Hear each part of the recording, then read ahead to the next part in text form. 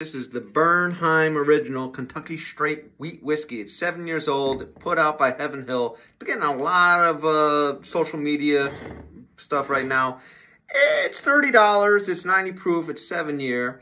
I think on the nose it's soft, it's floral, little light licorice, palate's fruity with like green summer fruits.